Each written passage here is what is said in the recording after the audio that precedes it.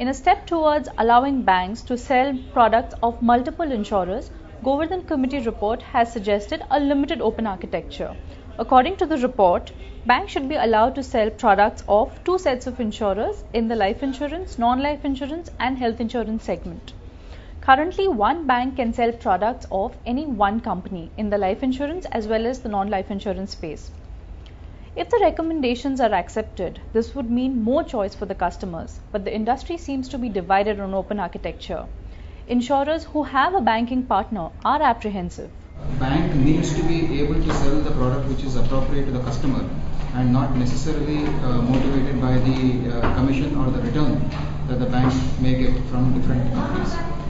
Therefore, also it is extremely important to ensure that when open architecture is introduced, the customer's interests are protected and the products which are in the interest of the customer are sold rather than it becoming a commission-driven game for the banks. But for insurers who are not promoted by any bank, an open architecture is a welcome move. It is a fact that there are different companies who have different specialities. There may be somebody who's good at pensions, somebody who's good at protection and term business, somebody who's good at child plans, etc., etc.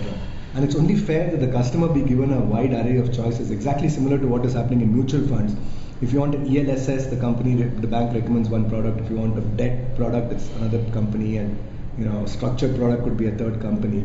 So an open architecture allows also the bank to give the customer the best product which is necessarily suited. You don't necessarily have to sell all products of all companies, but think of a scenario where the bank could cherry pick and say, okay, I'll offer a term insurance of this company and an endowment of this company and a pension of that company, rather than saying everything you have to buy only from one company, which may not be in the consumer's best interest.